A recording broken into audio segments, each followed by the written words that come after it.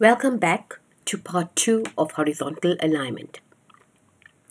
In the first part of horizontal alignment, you would have noticed that we didn't have a transition.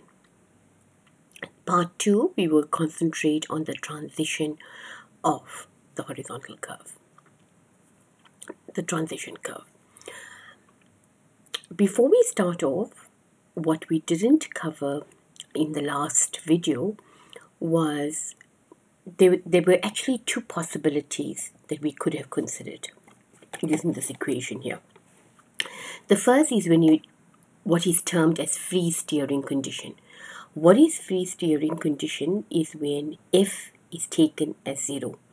We know that the design speed is 80 kilometers per hour, and we can assume that the super elevation E is at maximum, which is 10%. G is equal to 9.81. By rearranging the equation, we therefore can solve for R based on the fact that we've got a free steering condition and there's no frictional acceleration, and F is equal to 0. R is equal to V squared divided by EG. V, we know the speed is 80 kilometers per hour times 0,278 to convert it to meters per second, or squared divided by your maximum super elevation 10%, so that's 0.1 times 9.81, giving you a radius of 504.197 meters. So the most ideal radius for our horizontal curve will be a radius of 504 or larger. Since we're seldom able to achieve a free steering condition due to the geometric constraints, there's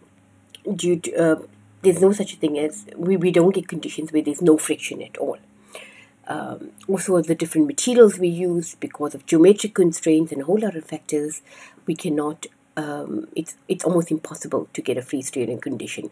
We therefore need to determine what the minimum permissible radius is.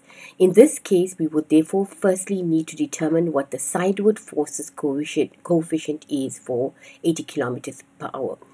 So where we, not going to repeat this, but basically quickly what we did last week is we calculated the F max, and in the last video, F max we calculated, and that was 0,14. And we did calculate a radius of 210.02 of 082. So we calculated two radiuses. One was for free steering condition, right? And the other one where we actually used F max. So the first one, F is equal to 0, and the second one, we used the F max.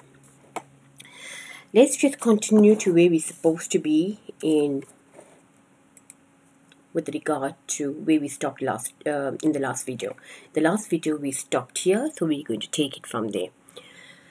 Since we already know that for free steering condition, we would need a radius of at least 504.197, and that's what I just calculated a couple of seconds ago, we need not start by using F is equal to 0. We can therefore try a super elevation value of, say, 8%, and then calculate the F actual value.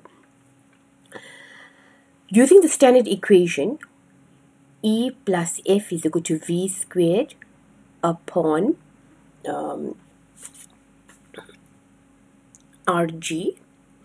We can apply that in the formula. The F actual that we work out is 0,1217, and that is less than the F max. And if you remember, just before this, we remembered the F max that we calculated just now was 0,14. Right? So because 0,1217 is less than 0,14, therefore we're okay. So we're less than the F actual is less than the F max, so therefore we're fine.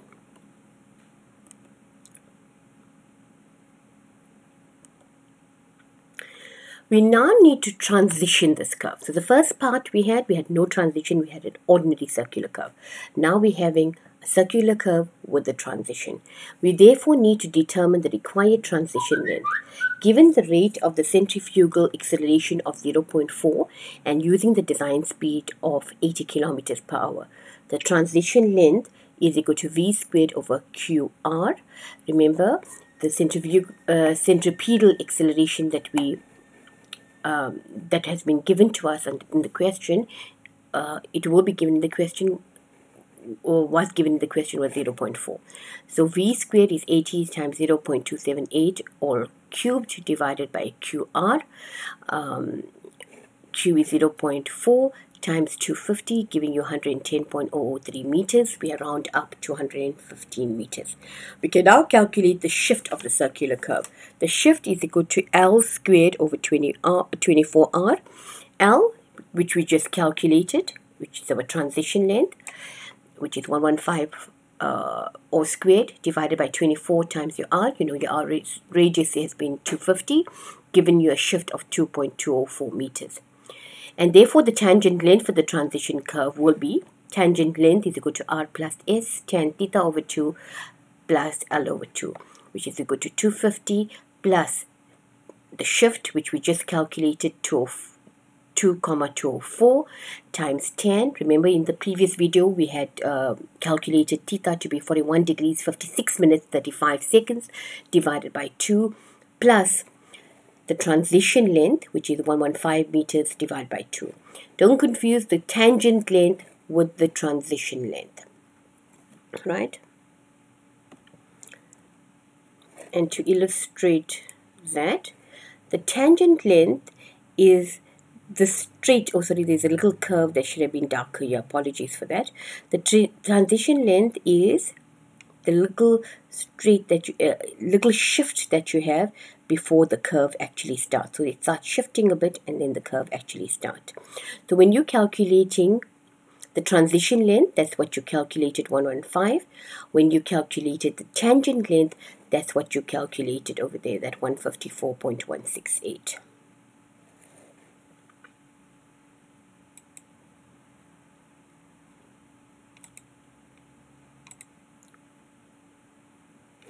That's the 154.168 compared to the 115.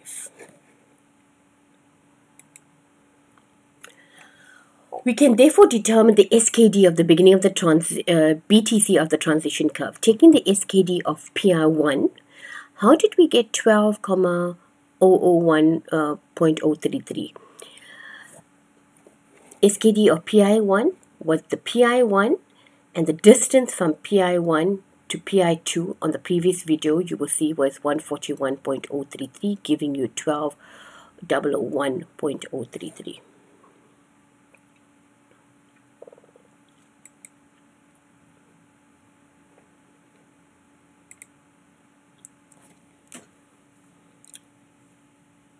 There's your PI1, 11,860. We had calculated in the previous video, right? The distance from the BCC, from this PI start is 141.033, and that will bring you to PI2, which is 12,001.033.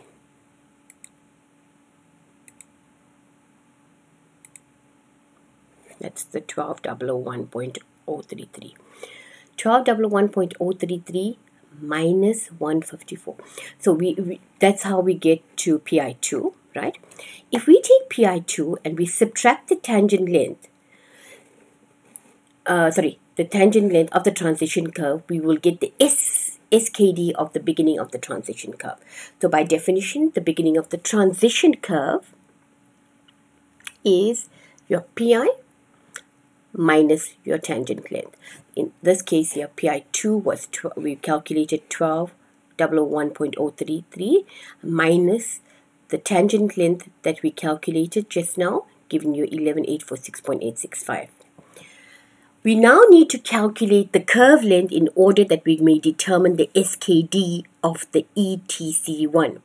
The curve length is R theta in radians plus 1. So right? So you know R, you know theta, you know the L value. You substitute all of that, and then you get your curve length equal to 298.011. So your SKD of the ETC is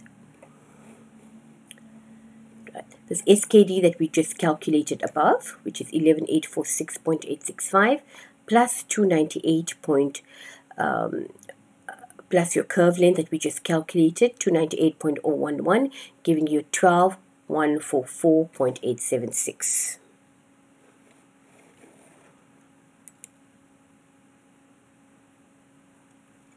Right. This is illustrated on these diagrams over here, so you can refer to these diagrams here later on.